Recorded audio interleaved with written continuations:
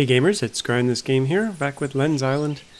And in this video I just want to show you all the weapons in the game and all the tools in the game, in case you're curious. It took a while to get all these, but I'll give you a brief overview of what I'm going to talk about. I'm just going to tell you how I got each one, and then maybe we'll go into town and I'll show you which vendors sell certain ones. And then I'll talk about like how, the time it took, and at the very end I'll show you my favorites.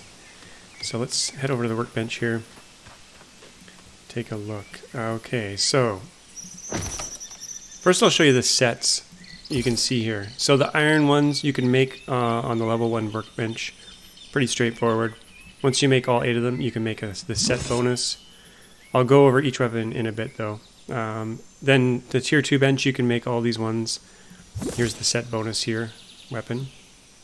At tier 3 workbench, you can make all these ones, and this is the bonus one you get, the set bonus. You don't get it, you actually have to craft it after you get it. And then the pirate weapons, you buy these in town, in the pirate town. Fisherman, you buy in the pirate area as well. I'll just show you the set bonuses really briefly. I'll be going over each weapon in detail though. Here's the fisherman bonus one and materials. The nature one you buy in town, and here's the bonus one, the banana on a stick. Refined, you buy from the blacksmith, and then here's the final set bonus. The forged, you actually have to get in the dungeon. There's 3 different areas in the dungeon. I won't actually go into detail on those, but you'll find them in the dungeon, and here's the set bonus shield. Pretty amazing shield, it does active blocking, but I'll get into that later. The torches, you just craft on the bench, tier 1 bench, tier 2 to tier 3. The nice thing about this lantern one is that you can have it on your backpack and it gives you a light source as you run around, so it doesn't use up a hand slot. Watering cans, used early game to water your crop plots. Tier 1 bench, tier 2 bench, tier 3 bench. This one has 2 uses, this one has 4 uses, and this one has 1 use, but it completely fills a water tower. I'll probably do a farming guide at some point, talk about that. And exotic, you buy these in the pirate area as well. These are super expensive.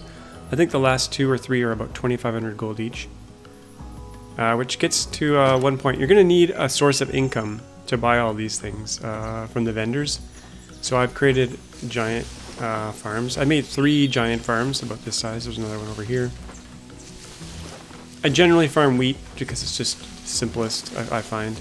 There was a bug with watermelons where you couldn't knock them down with a scythe. But this isn't a farming guide, so we'll get into the weapons here a little bit. So I'll go through the swords first, then the hatchets and polearms, and then finally the shields. So let's just go one at a time here. I'm not going to try to pronounce them. I'll just briefly click on each one, and you can see the stats. Now, the thing in the right here is the damage type. So certain monsters are susceptible or have resistance to stab, slash, or bludgeon. You have to experiment around to get that. Then they have a damage rating. Initially, the developer didn't show these numbers, but now they do, so that's great. Okay, critical hit damage. That's from when you do like a special move, which you probably already know. But if you click while the thing is lit up, you do critical hit damage. So we'll go through them here. These are kind of out of order in terms of the ones I just showed you in the sets, but you'll be able to figure out which one is which here. The Brutal Blade. I'm not going to talk about each one, I'll just go through each one and you can see the stats. Thorn, this is got from the Druid vendor. This is a pirate weapon. Speed high. The Marlin, I think this is from the Fisherman. Iron Swords, tier 1 bench. The Golden Gladius, this is my favorite sword, this is what I use most of the time. It's got high speed, pretty good damage, pretty good crit. As you can see, that's what I'm equipping right now. That's pretty much what I've stuck with. Got the Short Blade, speed insane, but you can only click so fast, so I didn't find it was extra special. You might like it though. The Bowie knife is what you start off with. The Sabre, this one is from the pirate. It's pretty good, pretty decent. The Refined Sword, this is from the blacksmith. Also quite nice. claymore. It's a slow speed, but it has a high knockback. But I've noticed knockback in this game isn't super big anyway, so it's not that great. Now into the axes, maces, and polearms. So here's the boarding axe. The Woodman's Woodwrecker. This is actually one of my favorite choppers for chopping down wood. I'll quickly show you it here. We'll go chop down a tree. This tree in my area here. It does 10 damage as a regular hit, but if you get a bonus hit, which I'll try to get here. I'm failing. There we go. It does 20 on the critical hit. It also has a special move here if we do W. W is one hit for 13, but if you do E and you're lined up correctly, you'll get a double hit, 13 each. Or you can get that on a crit if you time it right. You get 2 hits worth 24 each. So it's really fast for chopping down trees. It looks slow, but it's pretty effective. Let's go back in the inventory here. So that's one of my favorite wood choppers. We get into some of the maces and axes here. I'll just kind of go through them quickly. You can pause the video if you want to see the stats. This battle axe is pretty good. Iron hammer. I did use the iron battle axe for a little while. I don't like anything but swords because you can't use shields with them, and shields are pretty critical. So the forged hammer. This is one of the ones found in the dungeon. The one interesting thing about this is it doesn't have a damage range. It's like a flat 15 damage or flat 30 crit. So there's no guesswork, no rolls based. Let's keep going here though. Got the golden Forsetti. Oh, my crops just came in. Pretty good damage all around, but I think this one's a two-hander.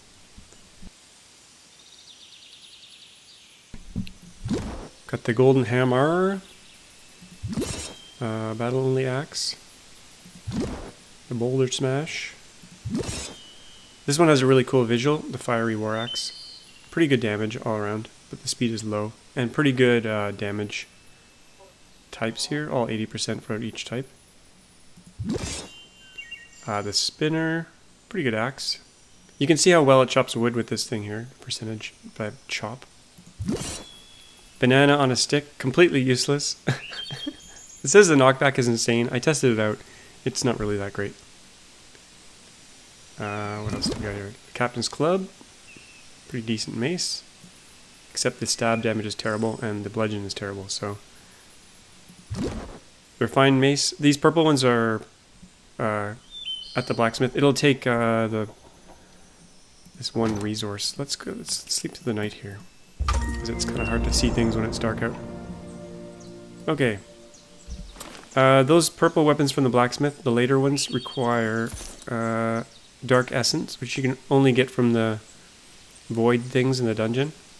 An easy way to farm these is to find a spawner of the medium-sized void monsters and just kill them as they spawn out, and you'll get kind of infinite void essence. Let's keep going here though.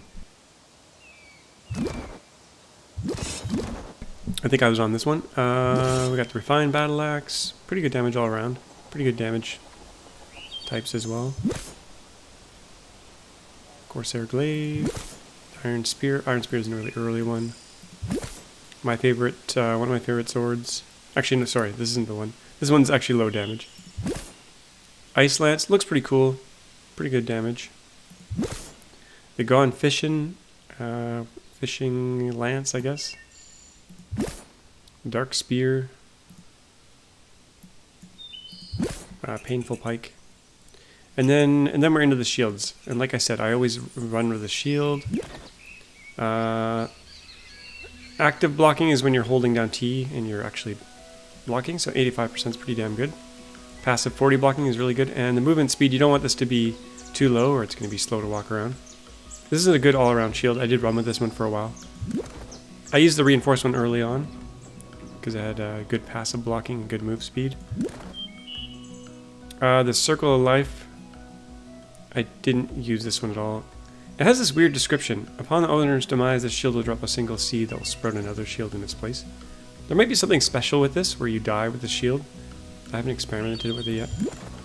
Iron shield, really early one. Forge shield is really good active blocking and really, really good passive blocking, but you'll find that running around with movement speed 0.6 is really slow. So if you don't have to move in combat much, this is great. If you do have to move, it's pretty terrible. The Golden Ward has active blocking of 100%. This is one of the best shields in the game, because when you're holding that shield up, you take no damage at all. Passive blocking isn't so great at 20% though. The Rex shield, this one's pretty good overall. Movement speed's not the greatest, but the passive blocking 45 is quite good. Refined shield, also pretty good. Good movement speed, good passive blocking. And my favorite running around shield, the Exotic Feather shield. It's a terrible blocker. This is not used for combat, but it's got a speed modifier 1.2. And as you can see, I'm using it right now. You can kind of see a running speed comparison here. Let's put, actually I better not put that on. Let's see here. So this is the run speed normally. Let me find a long place to run so you guys can see this. So I'm running along, and when I equip the shield, you can see I get faster. Slower. Faster. So it's a good thing to run around with. Okay, so that's all the shields. Let's go over some of the tools here as well. So the tools. There's quite a few tools actually. Go through the axes first. I'll just go through them so you can see the stats.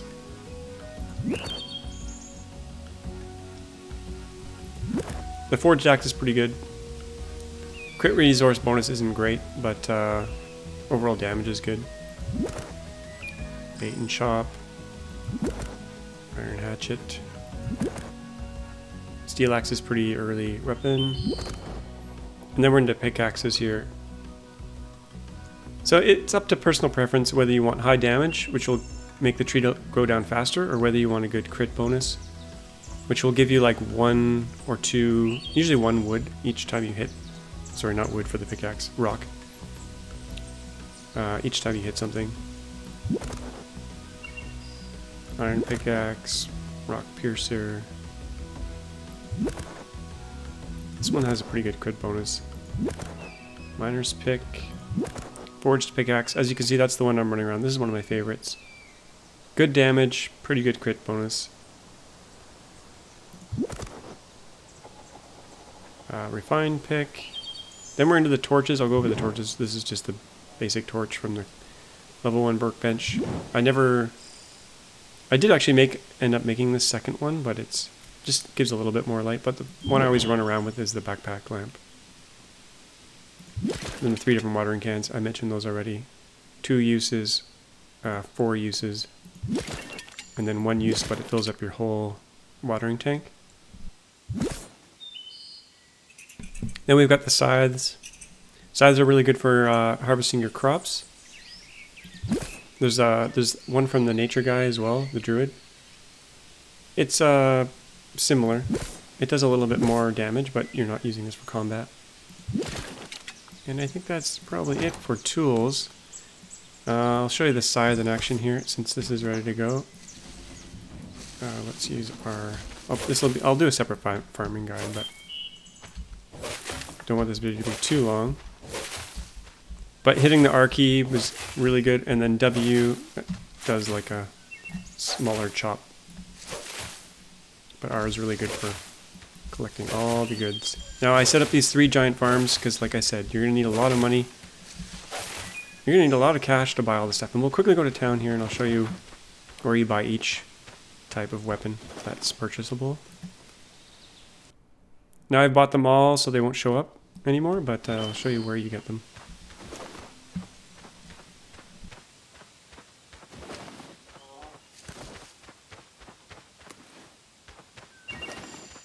Start with the druid up here. So normally the weapons show up here. Now the thing that confused me at first, they only sell 1, 2, or 3 weapons. So you have to buy them. And then if you want to buy others in the set, you have to wait a certain number of days. And they'll tell you, you can click on the vendor. And he'll say, he'll have a dialogue that says, when's your next restock? And it'll say like 1 day, 2 day, 3 day, 10 hours. And to get some of the more exotic ones, I had to wait like 15, because you're waiting in between cycles. Like how can I explain this?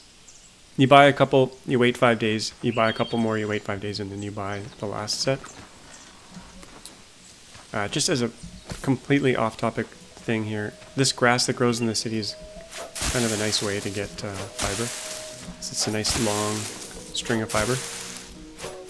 Anyway, moving on towards the center of town here. We're going to go to the blacksmith first. Oh, I didn't mention the bags yet. Can I show my active bag? Well, there's a few backpack upgrades. I forget exactly what the stats are, but I think the first one allows you to hold 500, I'm going to guess here, and then 1,000, and then 3,000, something like that. And then the final one is 50,000. I kind of forget what the old backpacks do, because it's been a while. But you buy them right here. And the last one is pretty expensive. They upped the price of the Void backpack pretty recently. So at the blacksmith, it's right here where you'd buy the weapons, and then he restocks them after a certain number of days.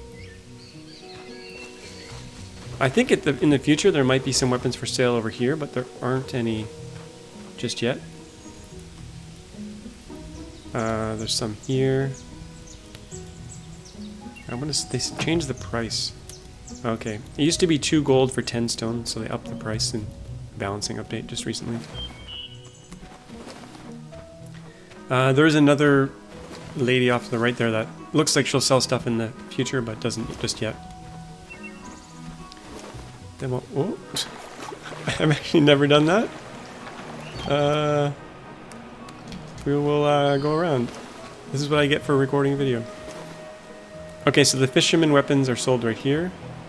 He'll also buy and sell glass here. And then the exotic weapons are sold here. Like I said, the last 2 or 3 that you buy cost 2,500 gold. Pretty expensive.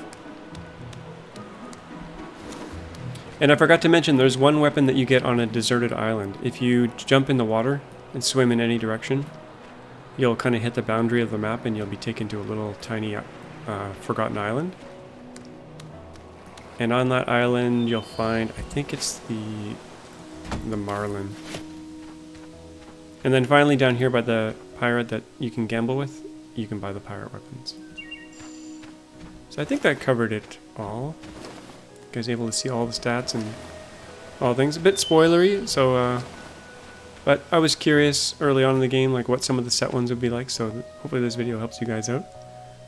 Let me check my thing here. Did I miss anything? No, I think so. I'll probably have a farming guide coming out later to help you set up a farm and make lots of money. But if you found this useful, please give it a thumbs up. And if you like these sorts of videos, subscribe to the channel. Thanks for watching, and we'll see you all next time. Bye-bye.